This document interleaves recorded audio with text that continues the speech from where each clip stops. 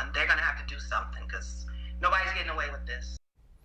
Tonight, a letter sent to a First Coast family targeting their race, creating anger and frustration.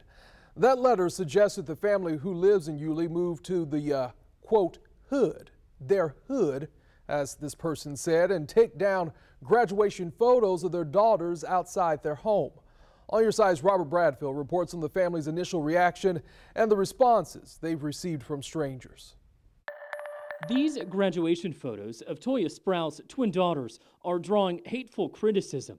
The family received this anonymous letter in their mailbox, in part reading, "Your entire brood is a disgrace to the neighborhood. Consider moving to a hood of your kind." I did feel angry. I did want to fight. Naturally, it did not sit well with Sproul and her husband, but they say their daughters, Zaina and Zara, 2020 graduates of Yulee High School, did not let the letter get to them. As a parent, my next reaction is to protect my children. So I was instantly, a little bit worried and concerned. And then we ultimately told them about it because I didn't want them to find out, any other way. So we talked about it with them first, and then we let them read the letter for themselves. The family is wanting to share a message of acceptance. They've lived in their neighborhood for 5 years and have not had any previous problems.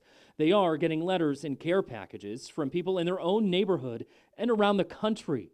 One letter arrived today from Wisconsin. We wish them success and happiness in all their endeavors. The Nassau County Sheriff's Office tells First Coast News this is out of character for Nassau County, and we will continue to investigate this incident. The Sprouls want to find out who sent the letter, but more importantly, they want to share their gratitude to those who've reached out and supported their daughter's achievements. But I'm not going to give any life to that negativity because that's not who we are and that's not who anybody should be. We should be pushing love, practicing love. There will be a parade Thursday night in the Sprouls neighborhood to congratulate the daughters on their graduation. They will be attending St. Leo University outside Tampa on a full ride scholarship. Robert Bradfield, First Coast News, on your side.